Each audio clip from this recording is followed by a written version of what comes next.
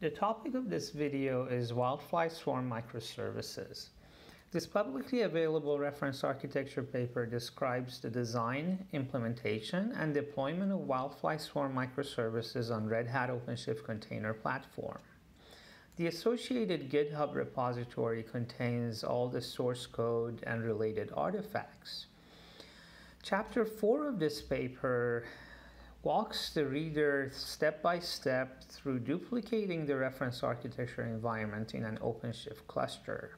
Those same instructions are also duplicated in the README file of the GitHub repository.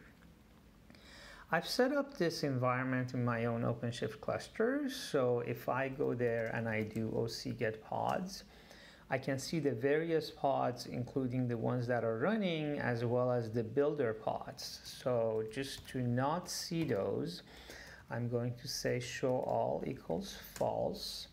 And here are my running pods. Now to access them, OpenShift pods are exposed through routes. So I'm going to do oc-get routes.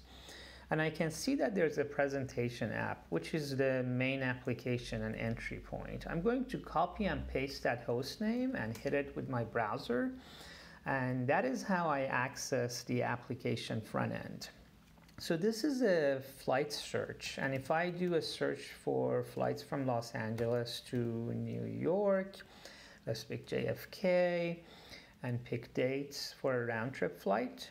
I get the results, which is 729 flights. I can individually see the details, or I can change this to a one-way flight and change it to various dates.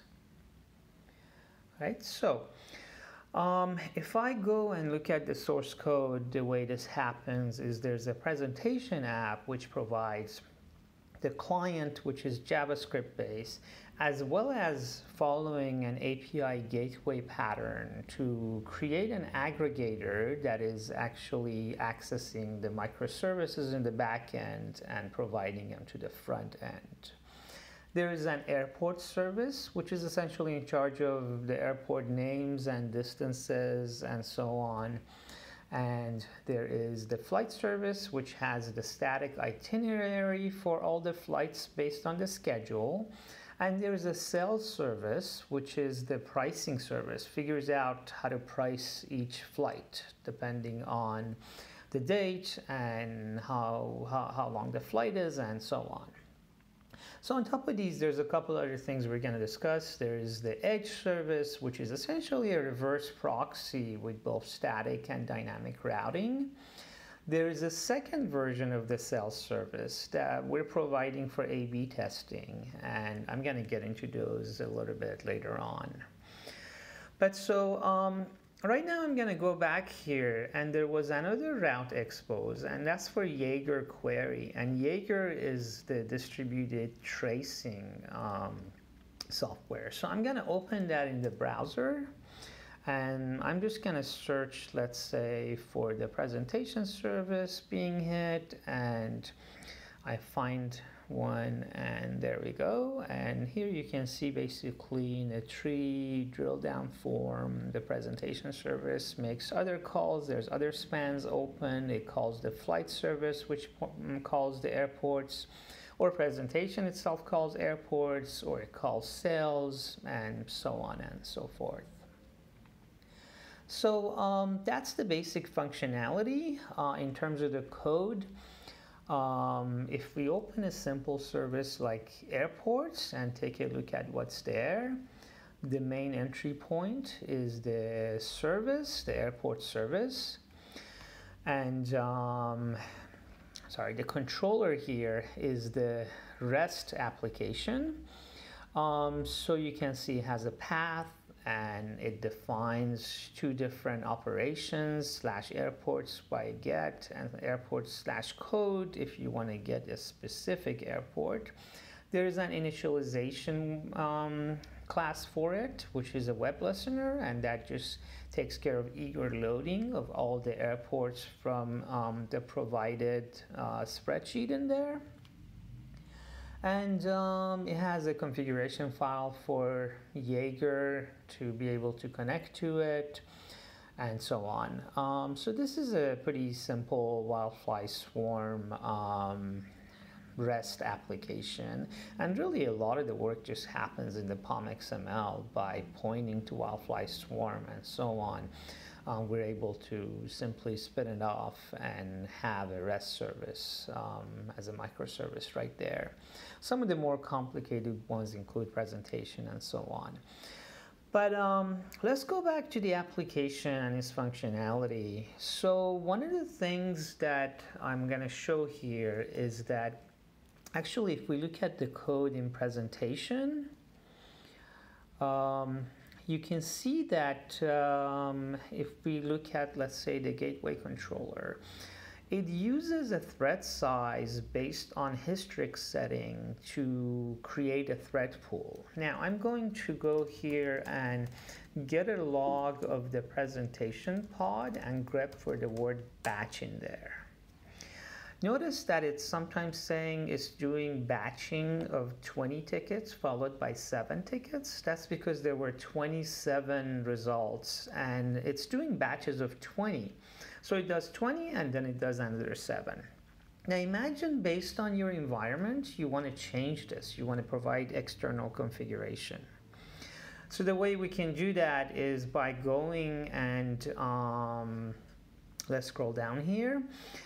Creating a project defaults file and specifying different Hystrix configuration. So I'm going to do that here.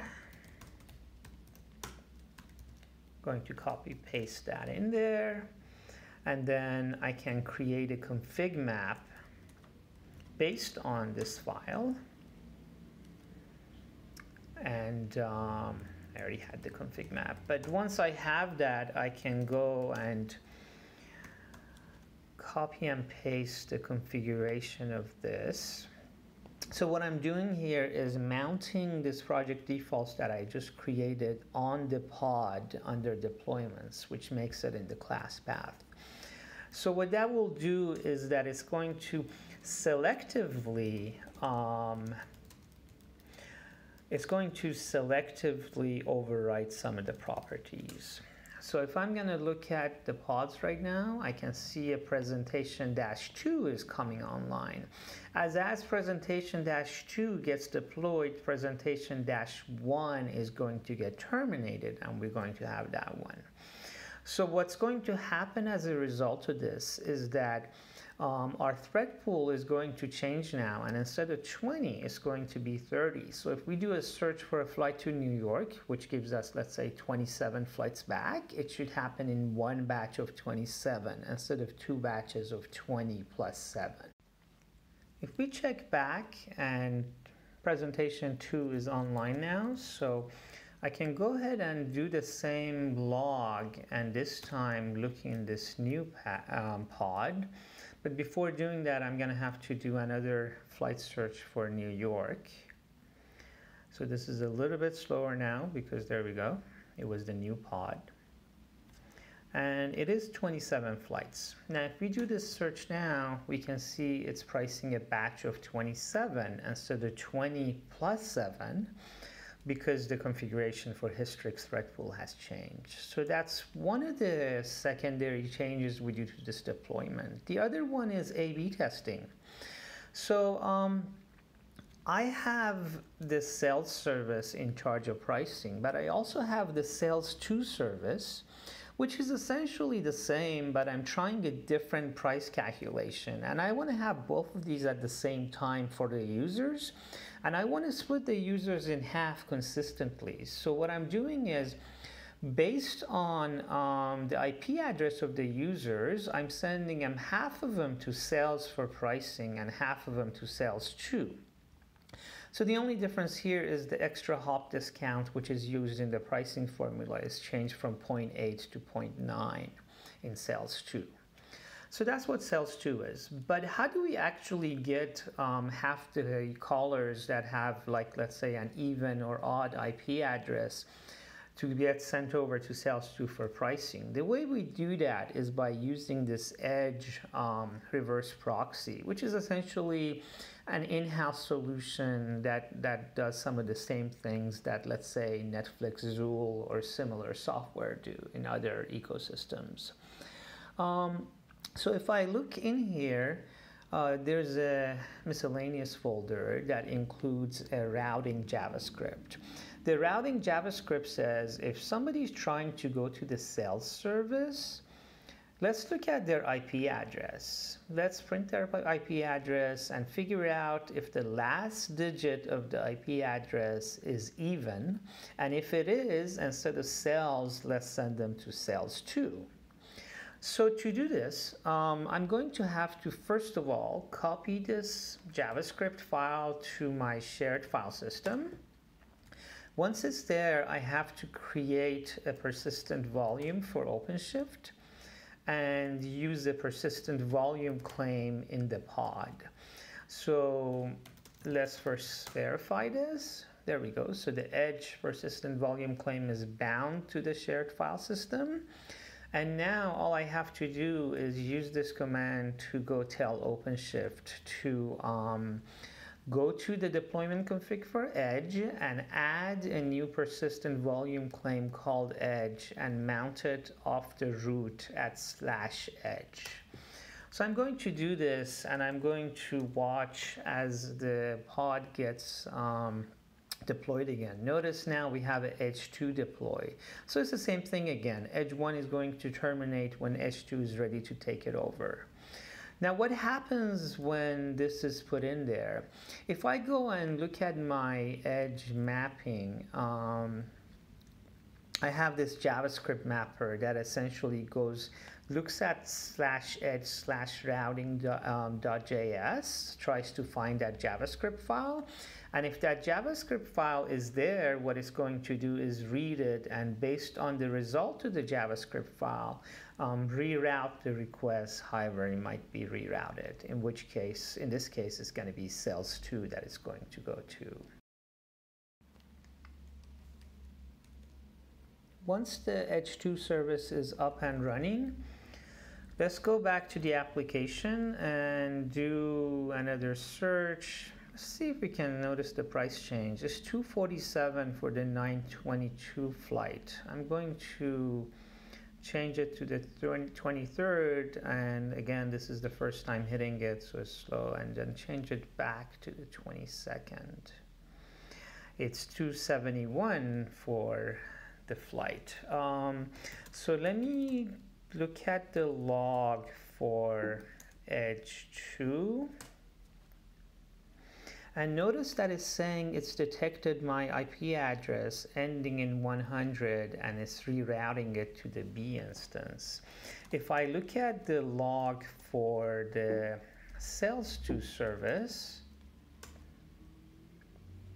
I can also see that it's being asked to price tickets, and this wasn't happening before because this is based on the Edge service reading that JavaScript, following the IP address, and routing to sales 2 instead of sales 1.